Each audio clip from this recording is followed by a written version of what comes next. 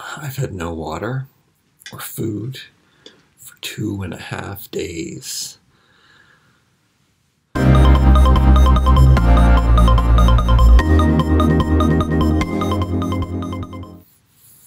So here's the worst part. The worst part is I haven't showered either or washed my hands. As far as I can think, I didn't intend to start this off as a dry fast or a hard dry fast either, but when I realized that I hadn't remembered to drink any water for a long, long time, I don't even know when the last time I had water was. It could have been 3 or more days ago. Uh-oh, I'm not speaking properly. No, I always talk like this. I actually am more clear. Things are more clear and vivid for me. I've done water fasts before, and I don't think I did them right. I mean, I remember, I don't know, I think those videos are on this channel. I ended up drinking coconut water in between or something, and coconut water has probably a lot of sugar in it, so that wasn't probably even real. But this time, what I did, this is the bad part, I think when you do something like this, you should probably eat a day or a week, ideally, of healthy foods so that you're starting on with good things in your body, with a good structure in your body. But I was finishing off some cookies and chocolate that a friend had sent to me for Christmas, and it showed up really late. And I was just anticipating this parcel since Christmas, and it's, I don't know, a couple weeks later. And yeah, so I said after that I'm going to do a fast, a water fast, and I don't have pictures or anything. I did pull out the scale, though, and measure my weight and stuff. Man, this is all sporadic. I'm sorry that I'm not doing this in any order, but we will tackle all the issues, I guess. I guess in someone, I'll come back to whatever I was talking about before. And since we're on scale, I weighed myself. I think it was after I started, but in the, I don't know. I don't really think when you start these fasts that they count at the starting point, but I guess maybe they do. When I wasn't going to count it, I was going to wait a full day of digestion before I say, okay, I woke up. Now this is day one. But I'm back to, it's easier for me to remember that I ate the chocolate and the cookies at 11 a.m. and then I got preoccupied and didn't drink any water or eat any food for the rest of the day. And I said, oh, I'm starting now. And I think the next day is when I weighed myself, and I was 171, I think is what I weighed, which is pretty low for me. I think I've always been 170, 175 as far back as I can remember. And which I think is a lot. I think that's pretty heavy because I'm a thin guy. I mean, I'm 6 foot and I'm pretty thin, but some people think I look okay. I mean, yeah, well, we won't talk about, I'm going to do a male body image video. That's not why I'm doing this. That's why I didn't take any before pictures or after pictures. That might have to do with me being embarrassed by how I look, which has never been a thing before, but I lost that whole show-off narcissistic thing that I used to have. Back to the weight. Jeez, get off a tangent. So I think the last time I weighed myself was 68, and I've been losing weight without even using the bathroom or anything, which is really odd, I guess. Water, you're sweating. But I think, yeah, now I'm down to 168. Probably the lowest I've ever weighed, but I've never weighed myself. There have been times that I had been doing hardcore hot yoga and not eating any sugar, and I remember those times I was really, really thin, but I didn't weigh myself, so I don't know how much I was. But I also had I had definitely had more muscle then, maybe. I don't know, maybe I didn't. Maybe I was just really thin. My nose is running. I have to get a... That's weird. It was easier for me to do a dry fast than it was to do a water fast. And, oh, wow, so many things I have to... Okay, I'm going to do, I don't know, I'm going to see how long I feel okay, and then I'm going to transition into a water fast. And that's probably the best thing to do. You probably shouldn't start eating solid foods and everything. And I had a plan about what I was going to eat after this. There are so many movies, food movies and dietitian rules and all these things, and different scientists and different health professionals saying that you can't eat this and you can't eat that. I've been watching a lot of that. I don't know how to break the fast. I don't know what I'm going to eat. And I guess I do. I guess I came up with a solution. The only thing that's left that people are green vegetables. And I mean, I do talk about green drinks all the time. Those are my favorite. Pure green drinks made with like spinach and cucumber and lemon, no sugar or anything. So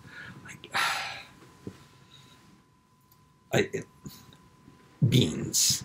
I think a lot of the people who are big on fasting right now, the biggest voices in fasting, they say, first of all, nobody's suggesting doing a dry fast.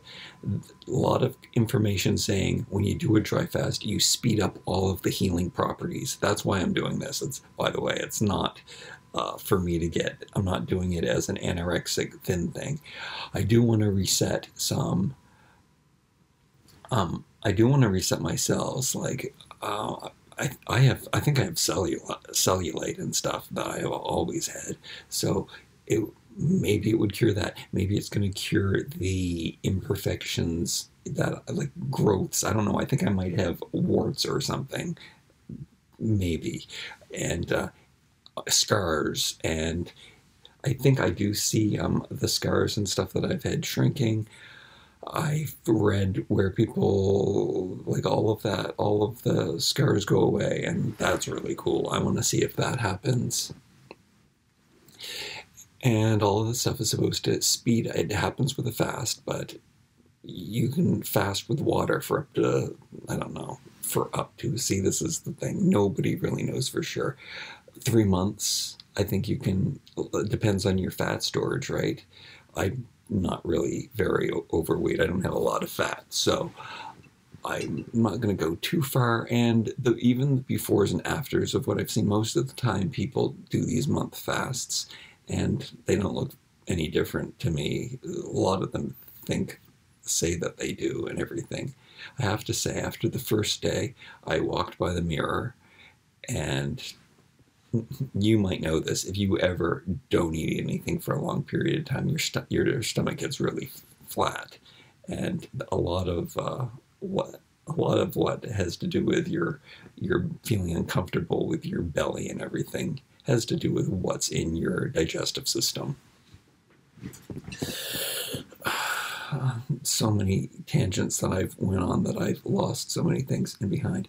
I don't know what I'm going to eat. Okay, beans are out, things that you can cook. However, I did see a raw foodist soak dried chickpeas and dried lentils in a jar with water, and they grew and expanded, and they ate them after that. So I always think, what is humans' natural eating state? What would they be eating if they lived in the woods? And I don't know. See, there so many and people, and I used to think that it was just meat. You're a caveman. You're hunting, and I think we did that. But then the meats are so polluted right now, even the organic ones, and it's mean to animals. And I don't know about the balance of how the environmental effects it and the water it takes to make an animal and the water it takes to make a plant, and that debate. I don't know if I believe it. I think that there's more to cycles on the planet than what we can measure, what humans can truly measure. It's the same paper plastic debate. There's so many tiny little elements and things that we might not consider and think about. So I'm not doing it really for that purpose. I'm not a big empathetic person. And I also think when humans were scavengers and were eating plants, that they were eating bugs, and I think they were getting a lot of protein from that. And I'm not about to go and eat bugs, or am I, or should I? They're not readily available. I have to do this in a budget, and that's why that's another concern of mine. I would love to get the best organic produce and make sure that the water that I have available is the purest water, because I'm resetting my whole body for when I renourish it. So this is my biggest problem, is what am I going to eat? I think I solved it, because meat is out, dairy's out. Dairy, the documentaries on how bad dairy is right now is horrible. There are so many documentaries on the good fats from meat that I've seen tests. I saw experiments in these documentaries where these people, I guess the main part is they were cutting out the garbage. They weren't eating potato chips and soft drinks and refined sugar and refined salt. And I think all of that stuff is bad. And how am I going to get enough calories? Maybe it doesn't matter. Maybe I don't want enough calories. Maybe I just want to, maybe green foods are so nourishing. Also, there's the whole thing. Food is not as nourishing. Even organic food, it's not as nourishing as it used to be back when we were scavengers. So we have to account for it with supplementation. And I've always been against supplementation. I mean, you see people live for 100 years on really bad diets, smoking, and so I don't think that we really have to worry about, I think, supplementation. I think all pharmaceutical is a huge scam, and that we can get everything we need from foods. I'm not a doctor. I guess you're supposed to say that at the beginning of this. I think it's quite obvious that I'm not very educated. I guess I am. I have been reading and watching about all of this stuff for since the 90s. I've been, and I grew up deprived of sugar. I wasn't allowed. There wasn't that in my house, so I do come from a good standpoint.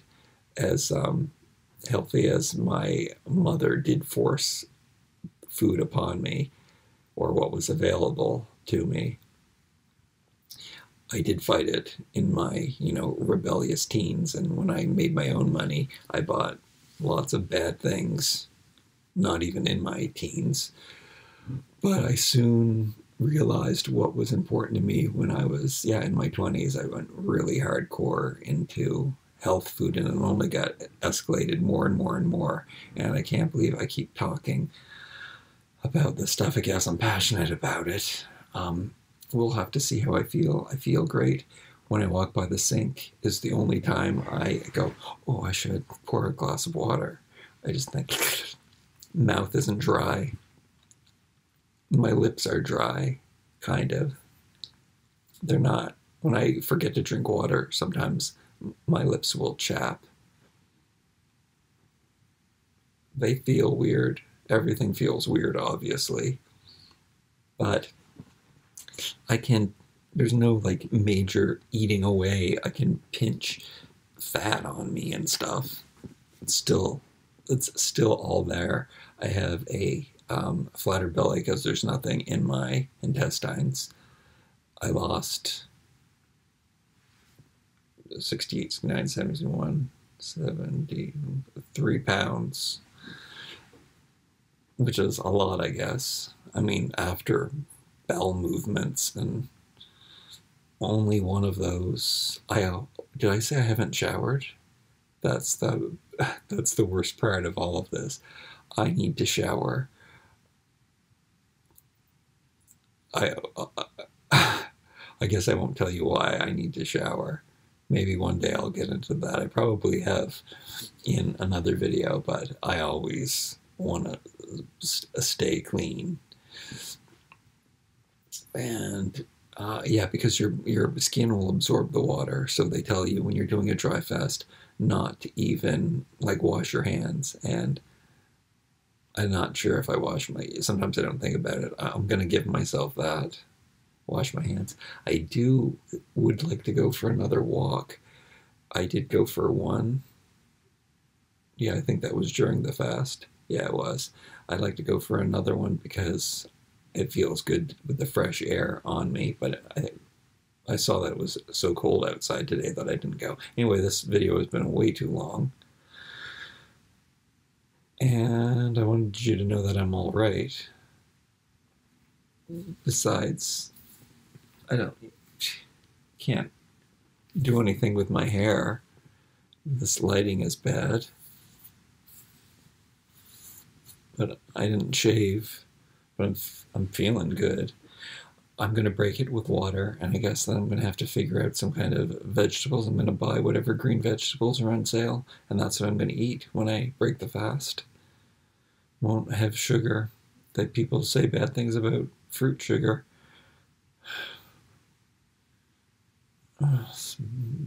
Legumes and beans are bad too. I guess I'm just gonna eat.